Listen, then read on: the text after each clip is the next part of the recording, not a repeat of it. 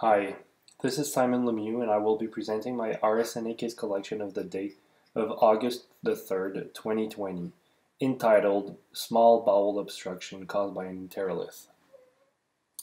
This is a 63-year-old man that presented to the emergency department due to recent onset of abdominal pain, bloating, and vomiting. The images of the figure set number 1 show IV contrast enhanced CT through the pelvis of prominent diffuse small bowel diverticulosis of the duodenum and the jejunum. Axial, coronal, and sagittal images of a contrast enhanced CT scan show focal fat stranding adjacent to a jejunal diverticulum. The walls of the diverticulum are also thickened and show increased enhancement.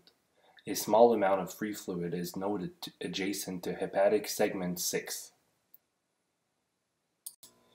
8 days later, axial IV contrast enhanced CT images through the abdomen show dilated jejunal loops with diverticulosis.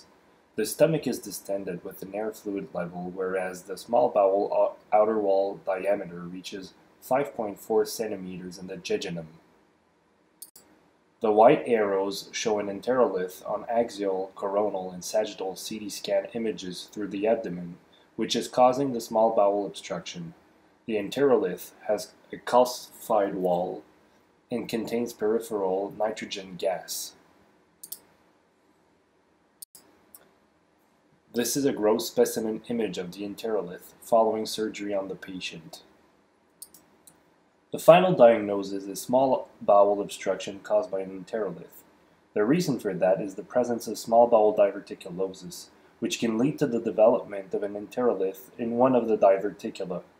In our case, the patient presented with an initial case of jejunal diverticulitis, which caused the enterolith to migrate into the small bowel lumen, thus causing the small bowel obstruction.